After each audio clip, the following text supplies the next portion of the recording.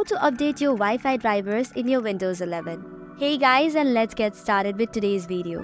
So first of all, you have to right click on your start button and then you have to go to settings. Under settings, you have to click on Windows Update. Hereby, you can see different options. You have to click on advanced options. There you have to click on optional updates. If you click on that, you will find other updates that are available. If you have the driver update available, you just have to click on all of them and then click on download and install.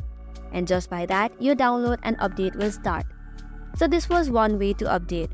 For the next option, you have to right click on your start button again and this time go to device manager. Once the device manager is open, you have to click on this option called as network adapters. And from there, search your Wi-Fi adapter or Wi-Fi driver. Then right click on the driver and then click on properties, or you can directly click on update driver.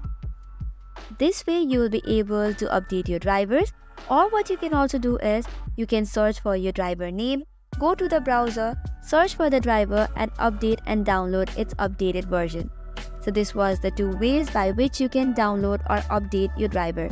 So this was it for today. For more such contents, do not forget to hit the like and subscribe button.